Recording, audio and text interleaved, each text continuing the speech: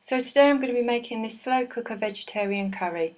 It's very easy to make and it doesn't require much effort. To get started you'll need 1 400g can of chopped tomatoes, 1 tablespoon of mild curry paste, you can use any brand for this, 1 400g can of chickpeas,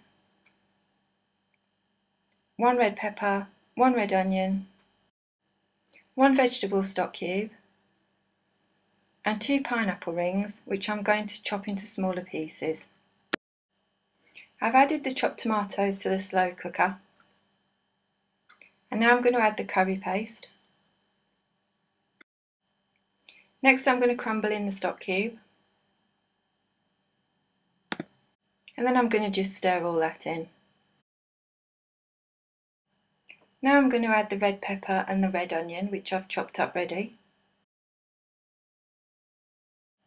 And now I'm going to add the 2 pineapple rings. This just gives it a natural sweetness, which means it doesn't need any sugar. I'm giving that another quick stir.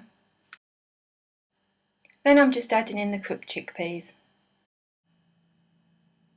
And that's all the ingredients added. I'm just giving it one final stir before it's ready to be cooked.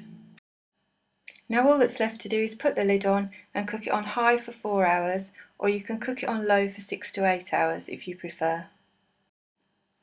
And there we go, it's all cooked and smelling gorgeous, and I'm just going to plate this up with some brown rice. If you don't want to eat this all at once, then you can pop it in some Tupperware boxes and put it in the freezer. So there we go, slow cooker vegetarian curry which has pretty much cooked itself. Thank you for watching and I'll see you in the next video.